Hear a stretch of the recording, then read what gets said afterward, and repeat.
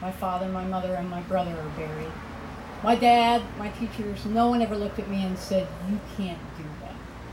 So I grew up with this dream of becoming a military aviator. My dad used to take me to airfields on the weekend and watch airplanes land. And then all the way through high school. And when I was in high school, all the rules started to change. They started to accept women in the military as aviators. A pretty historic moment for me personally is when the U.S. Army became the first military service to drop the height requirement of 5'4" and go to anthropometric measurements. And I was the first one to get in under that. So I was exceptionally blessed to realize my dream. And kids ask me all the time, I want to be an astronaut. What's that path look like? And what I tell them is pursue something that you're passionate about. If you're passionate about it, you're going to give it your all. You're going to put 100% into it. And if on that journey, for whatever reason, life changes and you never exceed that ultimate goal, you're still going to have a very successful and enjoyable career.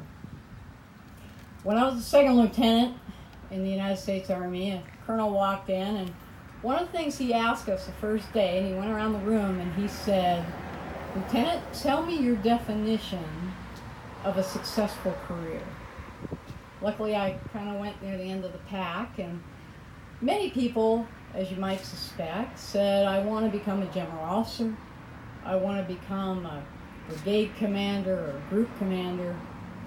And I had enough time to think about it that when it came to me, my response was, and still is, I want to feel like I spent a career where I gave something back to society.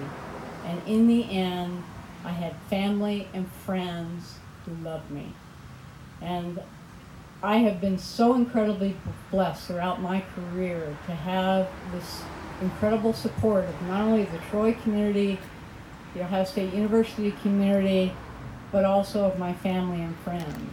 So to my husband Tim, to my granddaughter Coco, to my daughter Stephanie, who's unable to be here, throughout my entire life, you've supported me, you've supported my goals. To Mom and Dad, for those of you that knew him, my dad would have been front and center telling everybody who I was before you ever had a chance to sit down. I have to say, humbleness, my dad was my biggest fan, I think, and my dad was also my inspiration for an aviation career.